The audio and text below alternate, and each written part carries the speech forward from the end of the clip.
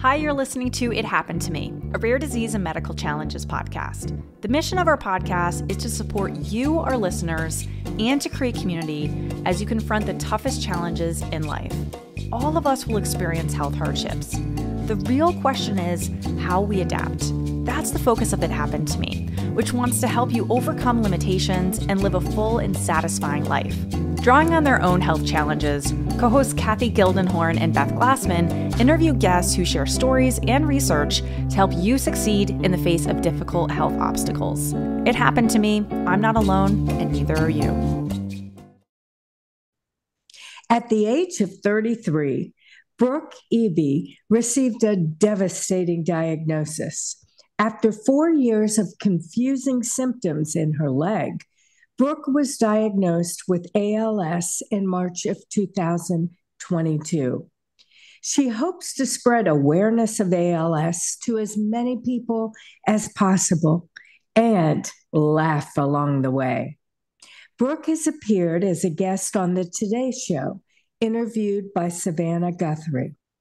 Listeners, you can follow along with Brooke's journey across all social media platforms at Limp Bruise Kit.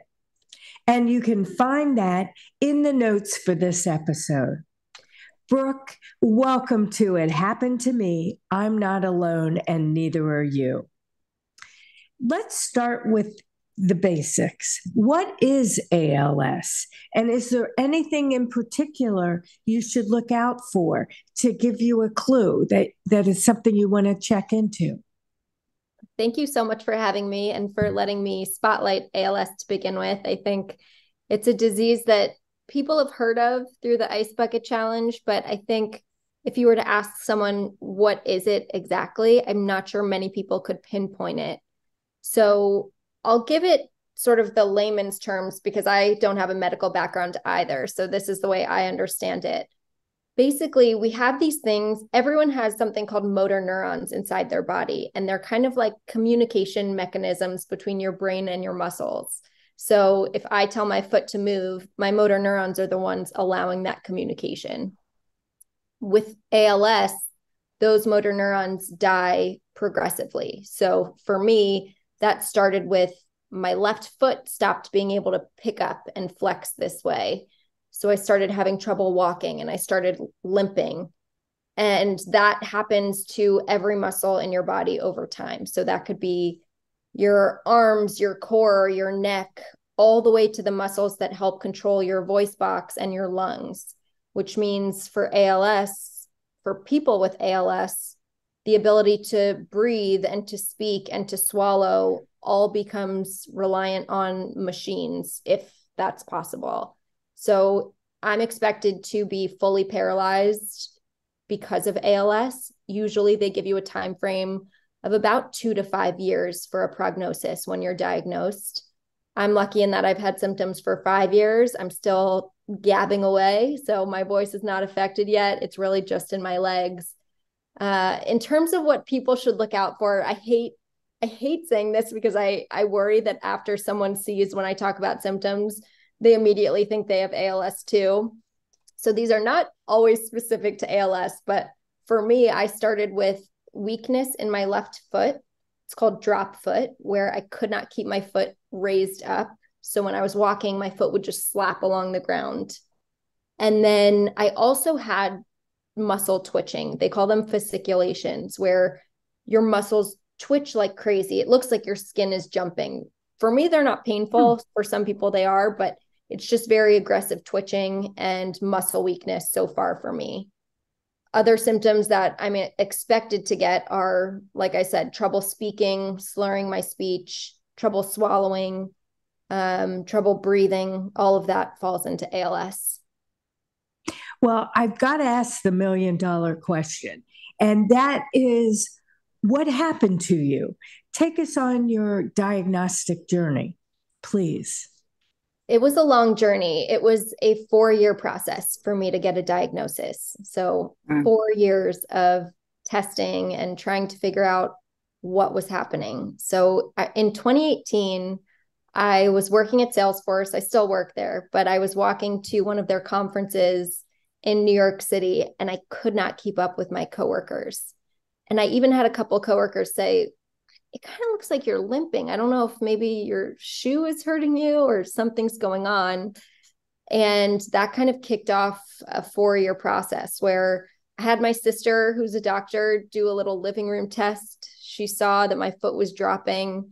So she assumed I slipped a disc. No one really thought it was serious at the beginning because, a limp pops up out of nowhere. You just have to assume you have a muscle injury or something. After probably hundreds of appointments. I mean, I saw orthopedic surgeons. I saw every kind of doctor, PTs, OTs. I ended up going to a neurologist about 2 years into the symptoms.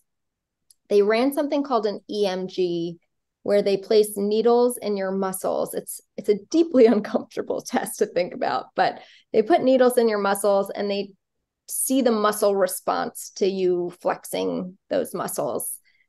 They could clearly tell something was wrong with my left foot, but it wasn't showing anywhere else in my body, which isn't enough data to give a progressive disease diagnosis. And so I kind of just had to go back to living my life knowing that my limp was getting worse. And it seemed like my calf was getting skinnier, atrophying a bit. But because they didn't diagnose me, I sort of put everything else into the back of my mind and said, well, we'll deal with that when we have to. And 2 years later, so 4 years into this, I started losing my balance quite a bit. So I went back to a neurologist and they ran the EMG. And this time they saw issues with both the left and the right foot. So that was when the doctor was like, oh God, I'm going to have to be the one to tell her this after 4 years of us thinking it wasn't this. They basically said, we don't like what we're seeing. It looks like it has progressed and we can officially call it a motor neuron disease. And then, a month later, they officially declared it ALS. Wow. I'm so sorry, Brooke. I am so sorry. How did you handle that diagnosis? Yeah,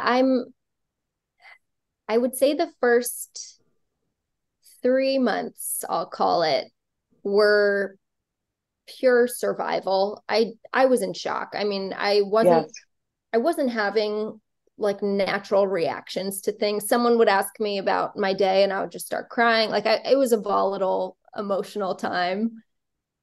But there was a turning point about 3 months in. I mean, I will say I went to the neurologist and I was like, I couldn't stop crying when I was talking to her.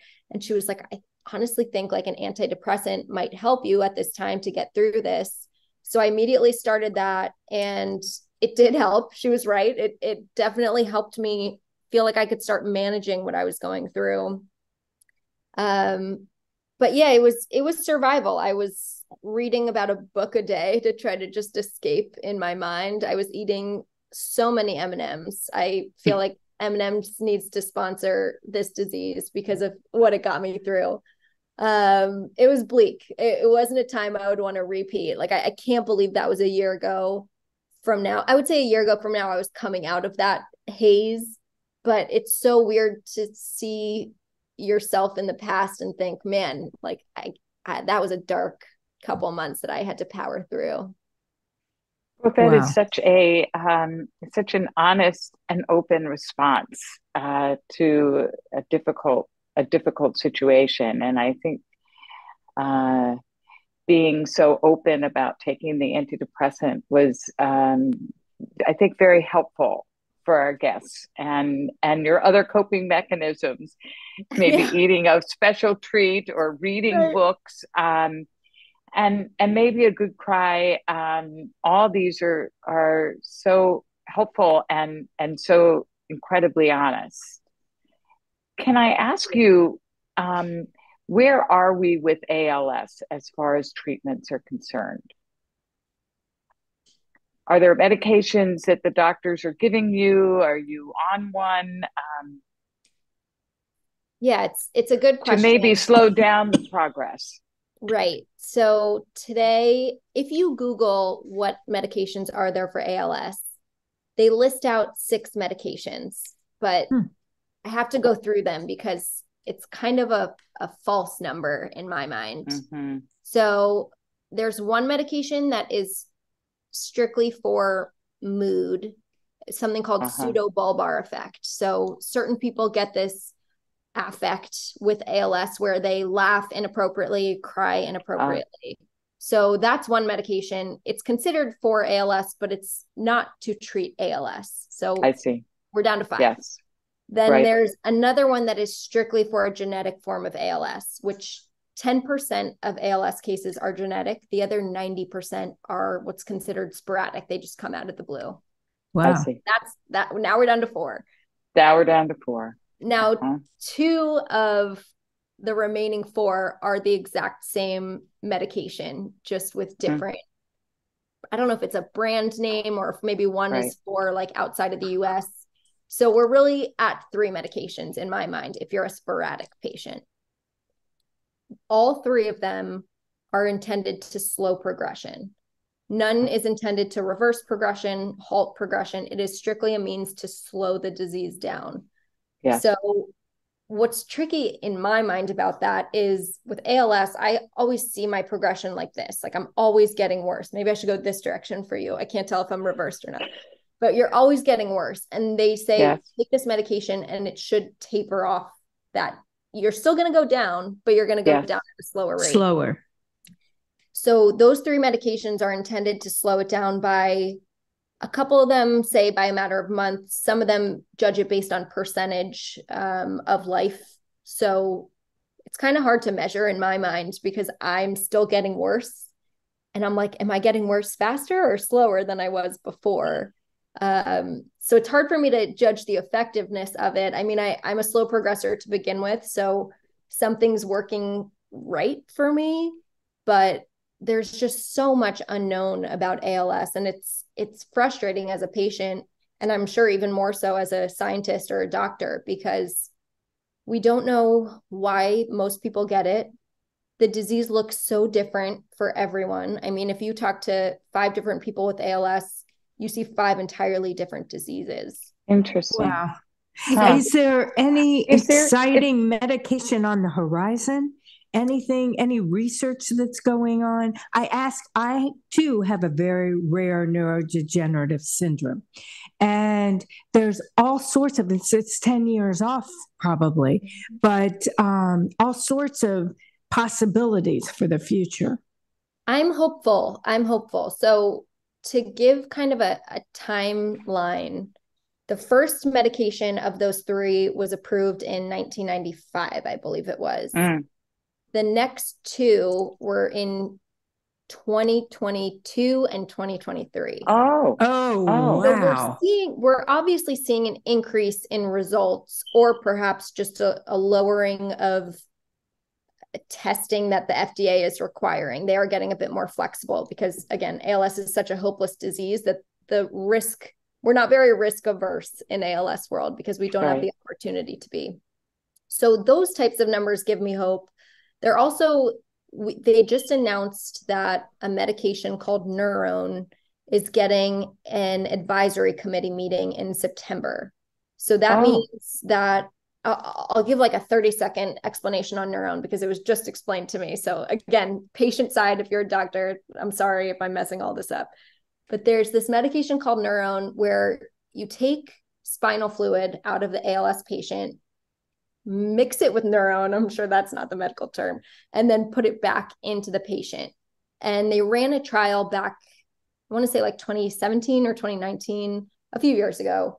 And they actually had some patients saw stopping of symptoms and a small number saw some reversal of symptoms, which, like I said, that's huge. It's huge. Yeah. So there's a lot of advocates that have been pushing for Neuron since it failed its first trial. I was going to ask you, was this in a clinical trial? It was, and it failed because it only worked for a certain segment of patients. So they saw the people who are earlier in the disease have stopping of symptoms, reversal of symptoms, whereas people further along in the disease, they didn't see any harm, but it didn't beat the placebo for those patients. So it failed because that's how that process works. And so people have been petitioning for an AdCom where the FDA can take a look at the data, have patients speak, have advocates speak. And that was officially scheduled for September with a decision intended to be made in December.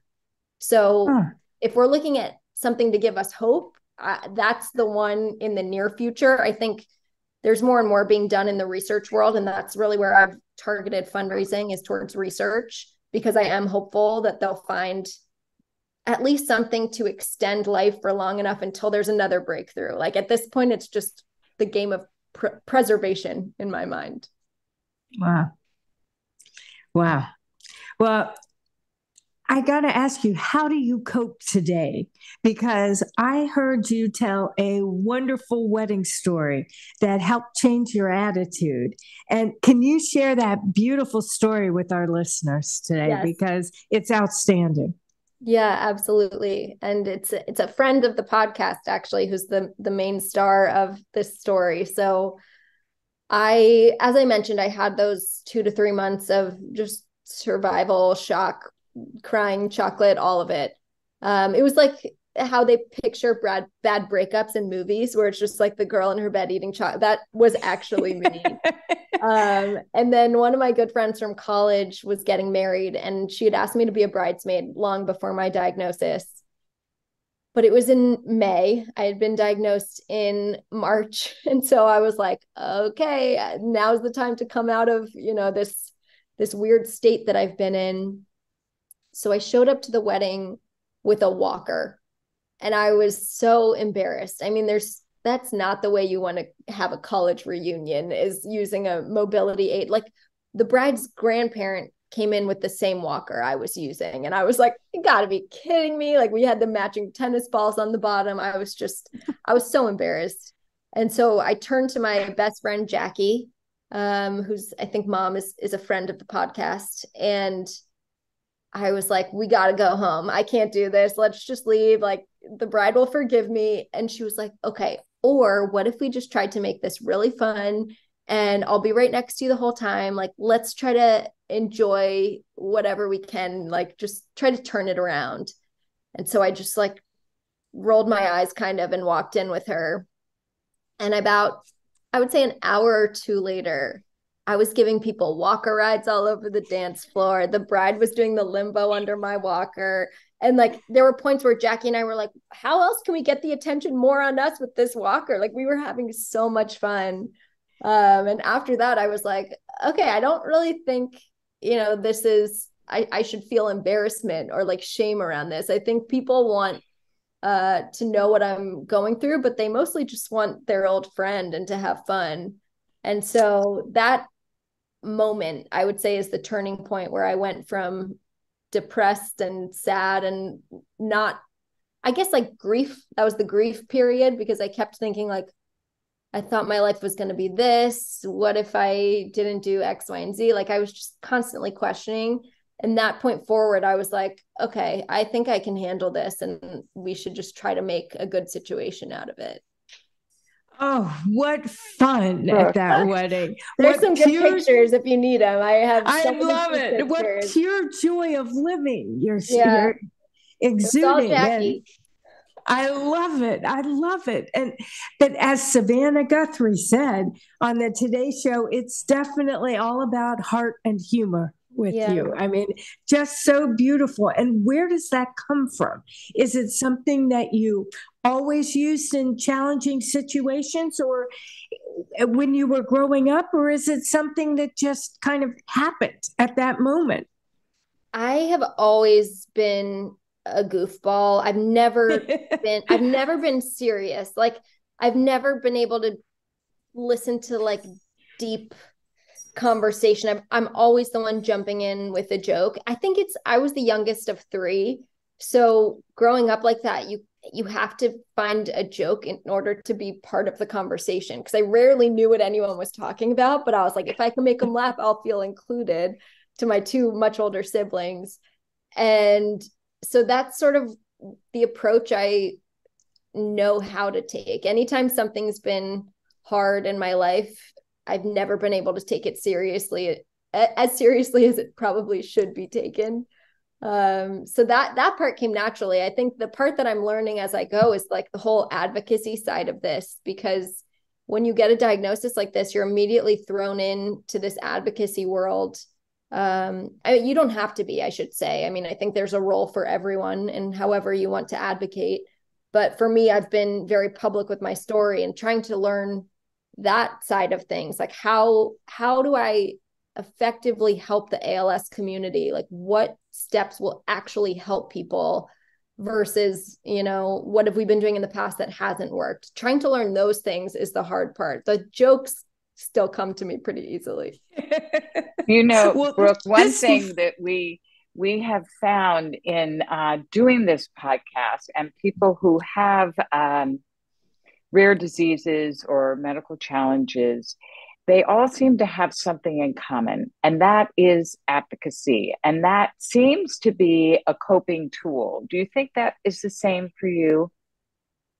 It's interesting. When someone asked me like, how is TikTok, or what's the purpose of like doing these public things? And I kept talking about how I thought it was helping the community and helping people with ALS. And I remember my boyfriend being like, does it not help you at all?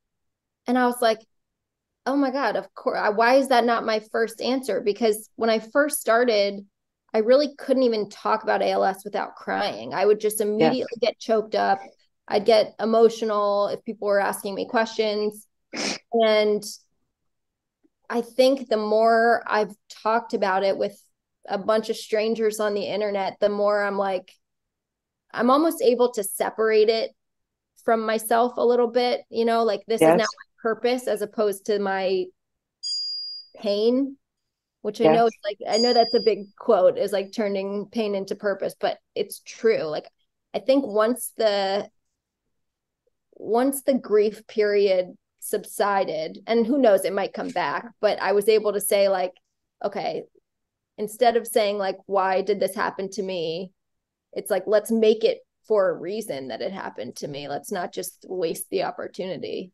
How beautiful. I mean, this whole attitude towards an incredibly challenging medical diagnosis is inspiring. And I'm just wondering, is it empowering for you, a real source of strength and resilience in moving forward and in tackling your future? The advocacy piece?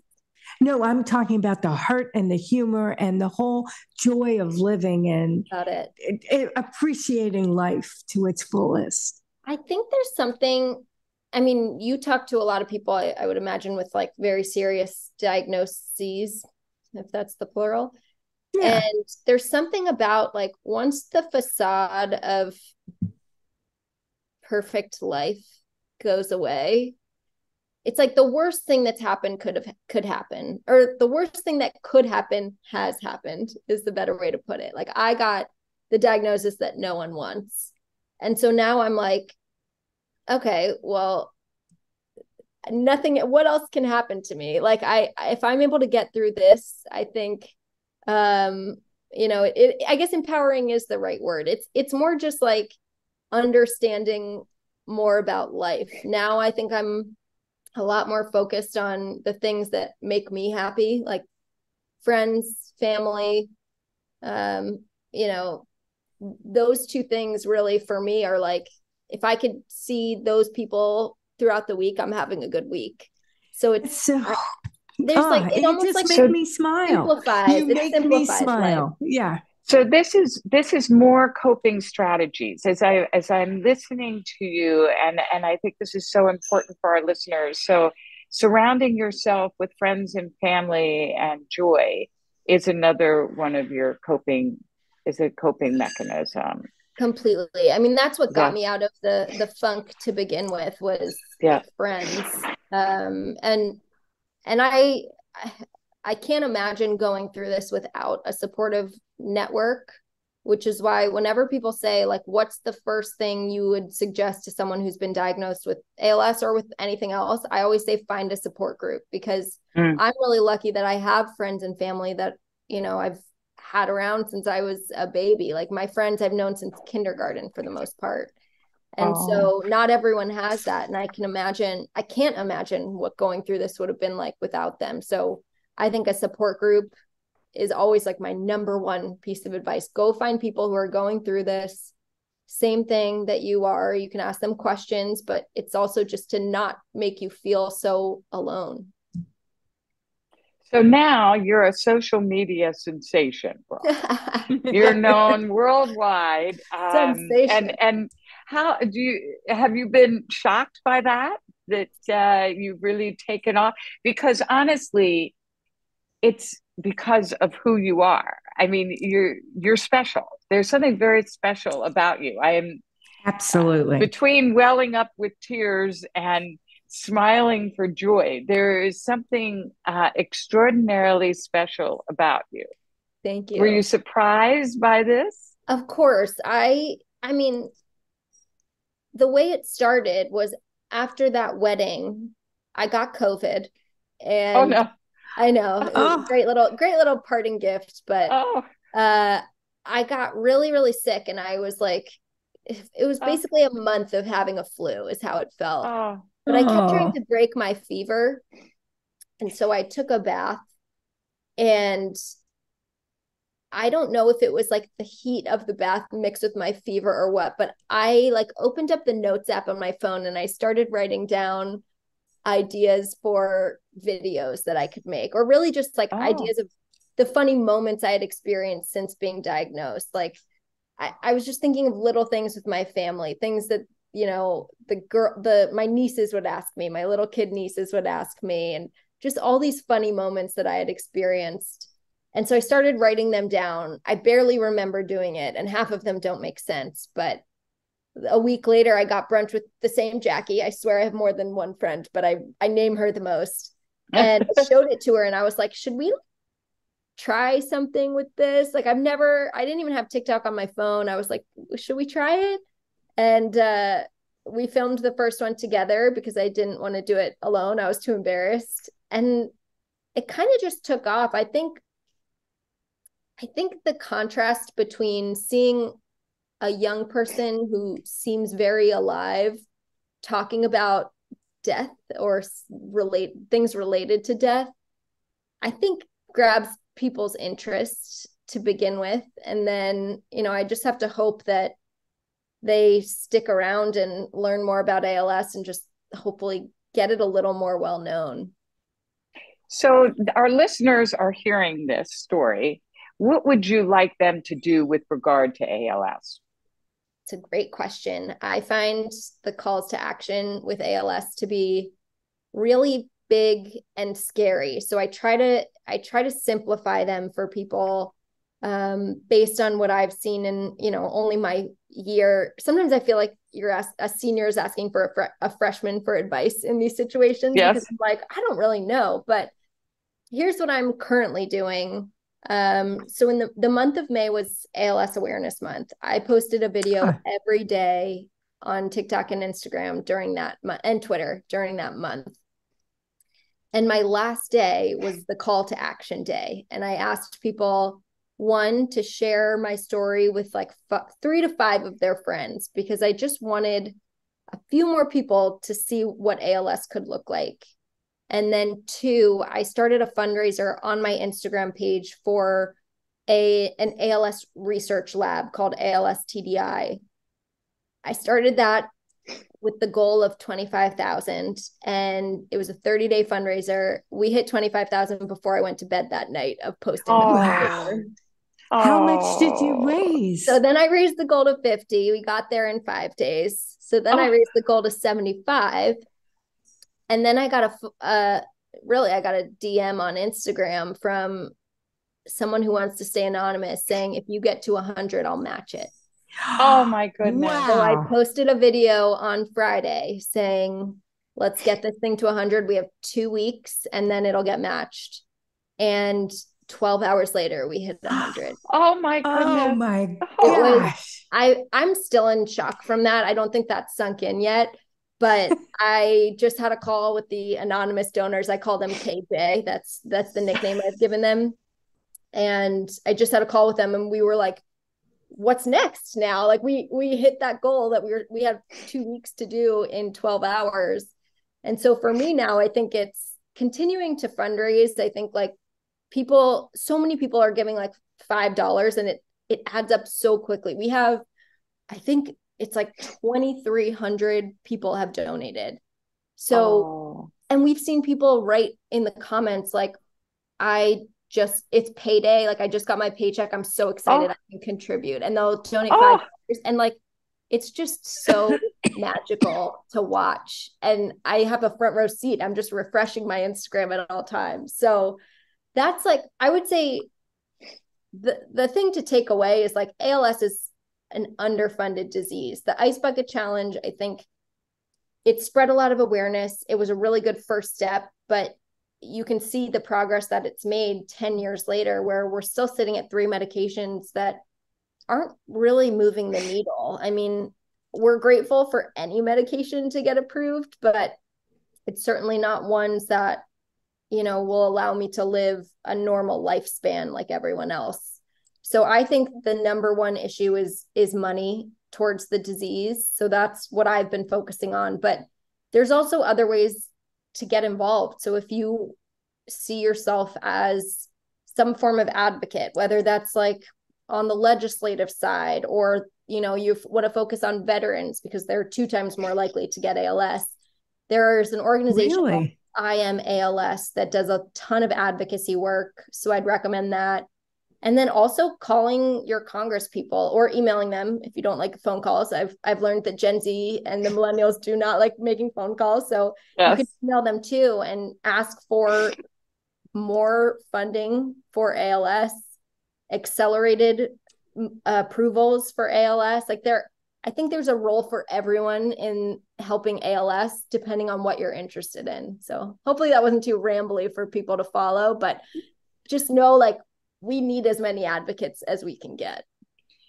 That's so wonderful and so exciting. And that fundraiser was just awe-inspiring. It's incredible. It was shocking. Like I don't know when it will hit me. I almost felt like I was hungover the next morning, and it wasn't drinking. It was just like, there was such a high. And then I was like, oh my God, what now? Like I have to keep this going. So I'm hoping we can get some celebrities to start getting involved. And I'm calling it like a pass the match situation. So I had these anonymous donors match my 100K. How can we start getting public figures to say like, I'll match it, but I'm going to pass it to my celebrity friend to match it and see if we can make some progress there too. Oh, that would be outstanding. What a great idea. Celebrities need a platform to fall back on, like there's certain celebrities that have very clear causes, but I think there are also a ton that need don't. One, and it could be ALS. Absolutely. Now, is there any parting advice you'd like to share with our listeners today about rare diseases, medically challenging diseases, and ALS in particular? I think I already said join a support group, but that really helped me. Like I joined my local support group, and it was me and a bunch of people who did not look like me. It was mostly older men. And I was like, wow, lightning really struck with me, didn't it? Like, why am I here? And then I found a group of women who were all diagnosed before they turned 35. And the group, there's like 50 something of us at this point, but it's growing every month. Like we're seeing more and more young people get diagnosed with this. And that saved me a lot because now I have peers that I can talk to and ask questions to.